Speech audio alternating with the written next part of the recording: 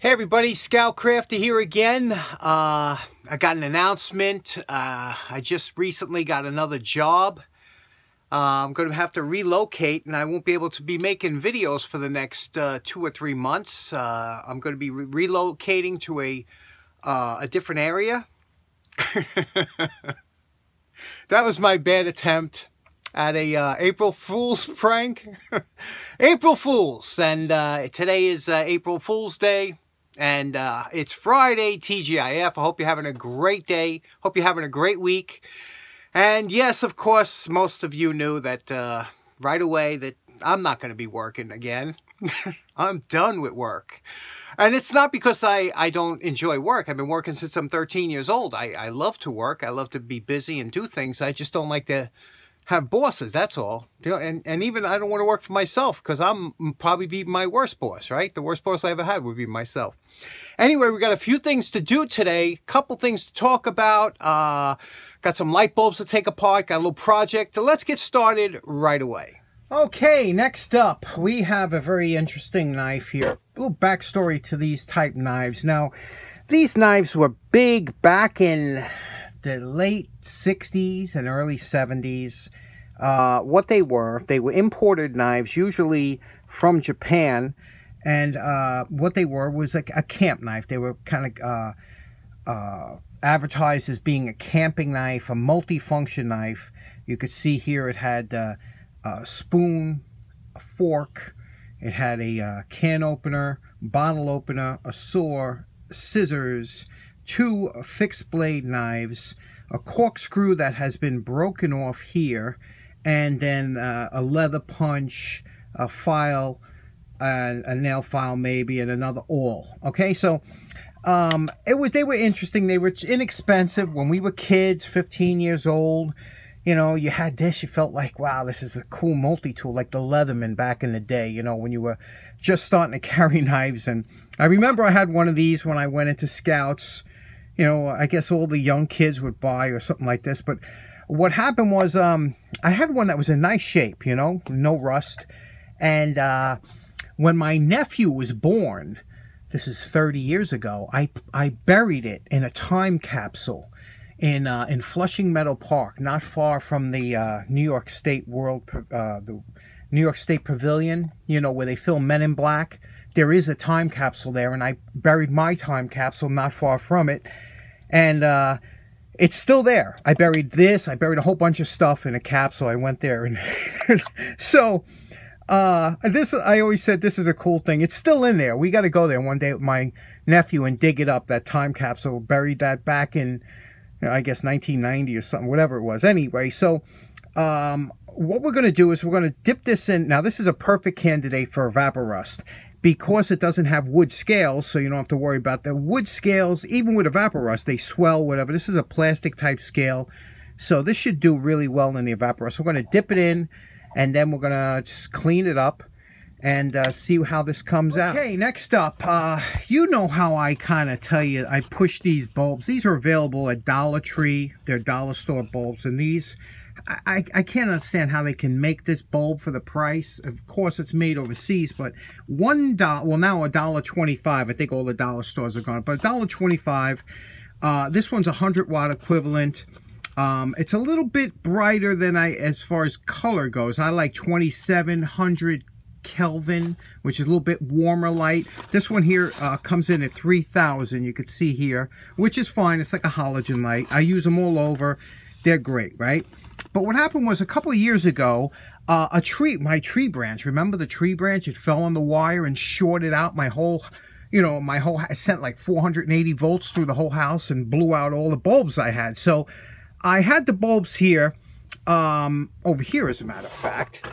And I said, you know what? Let me take some apart to see what kind of damage was done. If you've never seen the way these LED bulbs are what's inside them, it's a plastic housing here. So the plastic housing comes off, and it's very durable. I mean, I got to say, it's a durable plastic. You could drop it. They don't crack. It is glued on with this type of a white silicone, which is very strong. I mean, it's very hard to get these apart. Then you have your arrays of, I think these are called Cree lights, if I'm not mistaken. It's a type of LED light emitting diode. And anyway, they're over here. So you have and you can see one is burnt out here, it looks like, right? But you have an array of these around here, and all these plug in.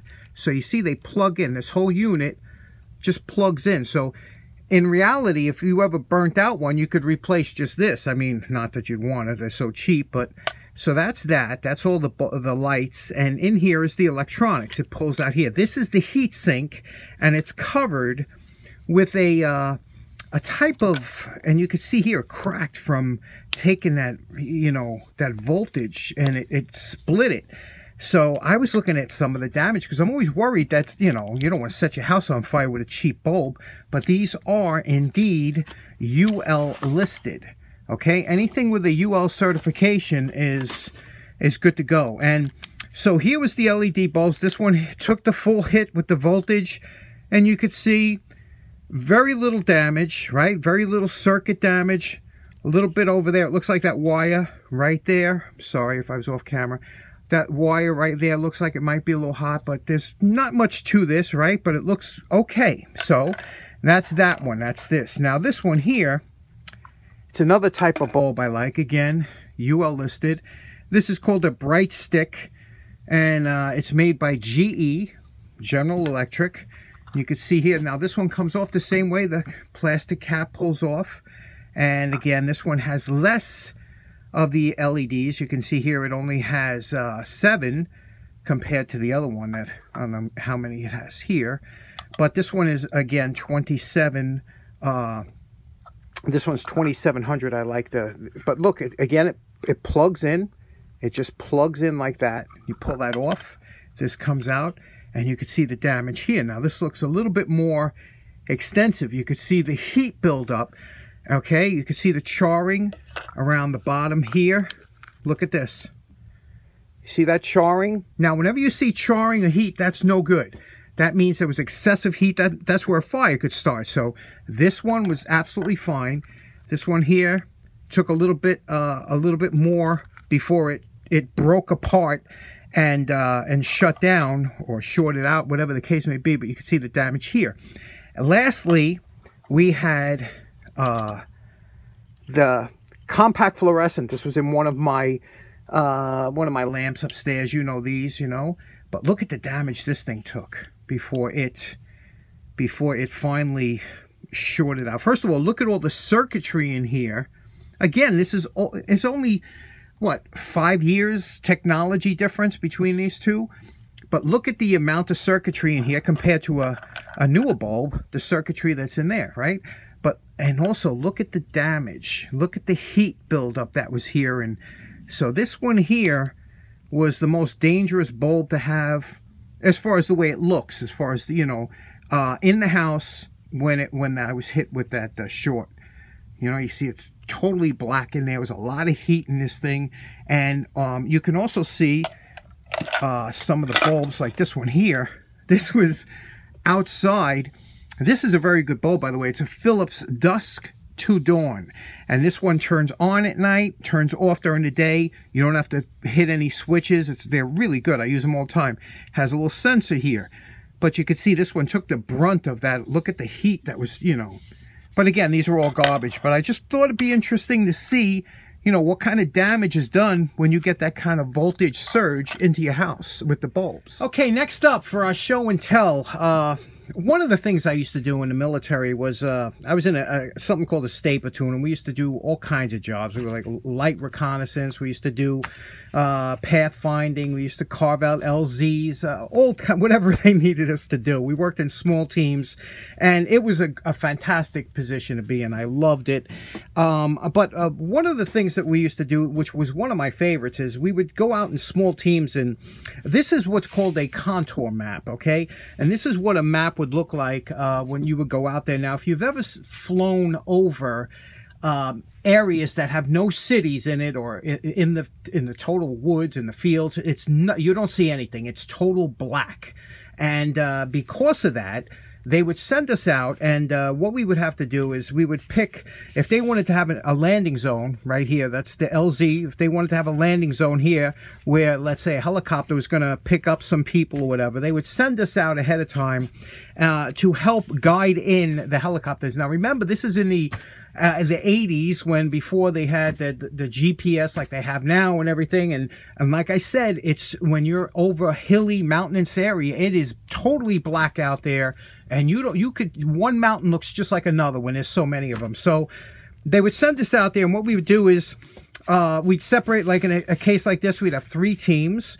And if they were going to come in from the south, you could see here, this is the north up here. So they're coming in this way. We would put a green indicator on this mountaintop, and then 2 blue on each mountaintop here. So when the pilot was coming in, they would fly at altitude, and they could see there would be a green light and 2 blues, and they knew it was right there in the middle.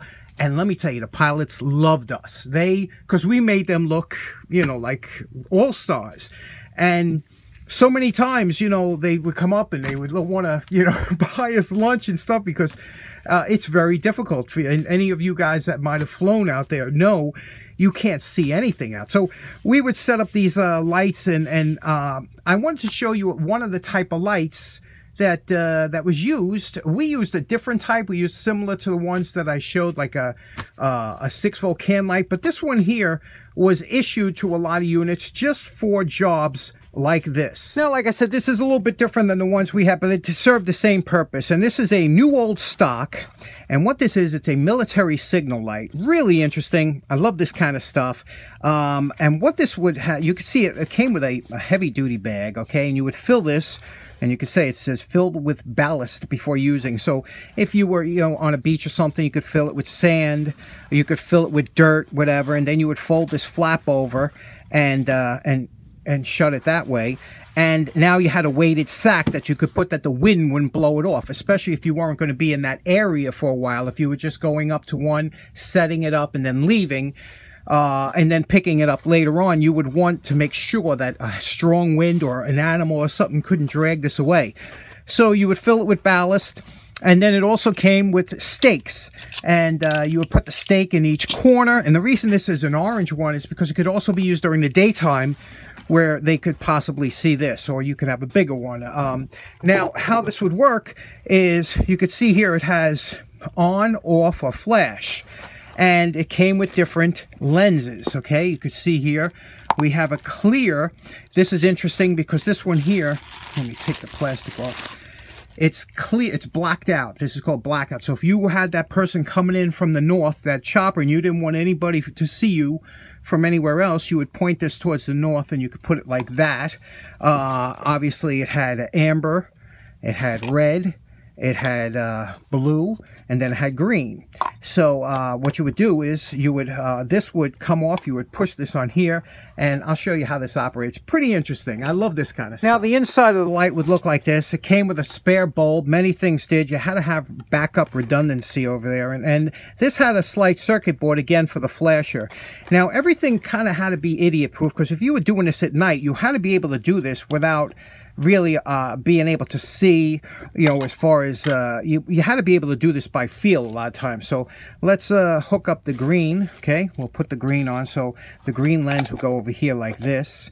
And again, like I said, you might be doing this at night, so that's why you have this nib here. This nib would fit in that hole, so there was no guessing on which way this went down. But this would all be set up. You wouldn't be putting batteries in, obviously. You wouldn't be putting batteries in the field. You would do this all before you you left. But then you would snap it down like that, and then check. And you can see we got power, and then here we have it on flash, and you can see the flash. Let me show you what that looks like in the dark. But again, very interesting how these things work. Now, here is the green one, and if you don't, this is extremely bright, especially if you're in the total darkness. This thing really would shine. So that's green. This would be clear. This here would be a blue, what the blue would look like. This here would be the red, the amber, and lastly, we have the, this would be the blackout one. Notice how the light It totally blacked out from the back. So very interesting little unit. They still sell them. You could still get them. Now, speaking of the military, you might remember this guy. This little part 2, I guess, of the show and tell. You remember this guy? Saddam Hussein.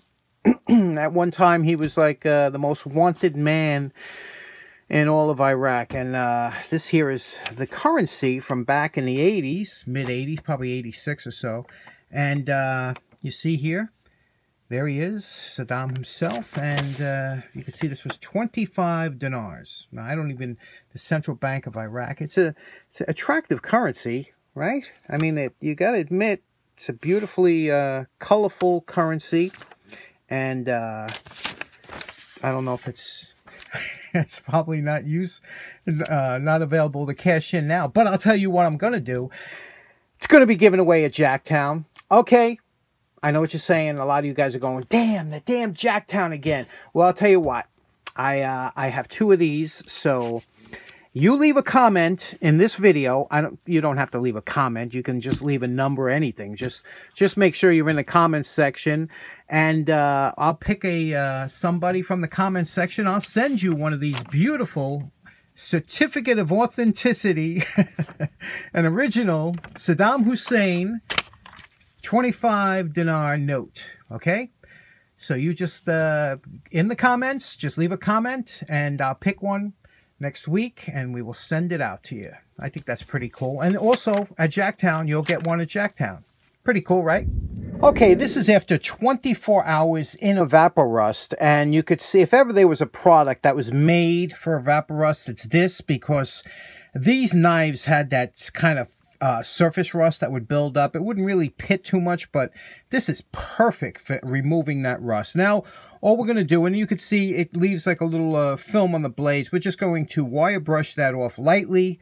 You can see here, this is like a coating, but we're going to go with a very light, fine wire brush, clean up the inside, and oil it up. We'll be back. Okay, you know my favorite part. Remember what this knife looked like before we started.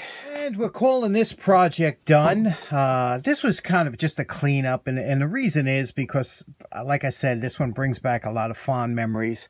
Let's take a look here at how nicely this came out. This is pretty much the original finish that was on the knife. It came like it wasn't a shiny, polished steel by any, and it was a raw steel. That's why it rusted. These always, every time you find these, you find them rusted. In fact, I remember when I got mine as a kid, it had a oiled coating on it, which I will do when I store this. I will be using my 50-50 mineral oil and Vaseline mixture, wipe the knife down, and then store it like that. But if you don't do that, the raw steel will rust up. But you see how nicely the Evaporust and a little bit of wire brushing really brought this back to beauty. It's really a very simple restoration, and the scales on this really look nice, don't they? You know, not damaged at all by any kind of liquid. That's what's nice about the plastic scales.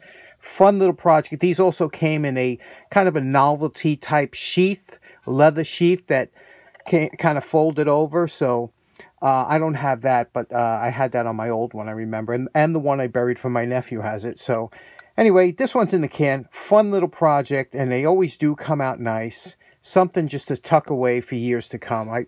One day these will be collectible.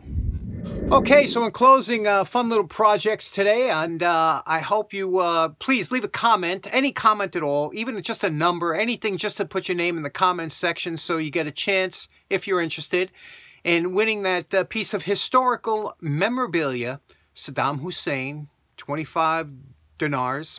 And don't look at spending it. You know, it's kind of just to hold on as a souvenir. And thanks so much for tuning in. Hope you have a great weekend. Take care now. Bye-bye.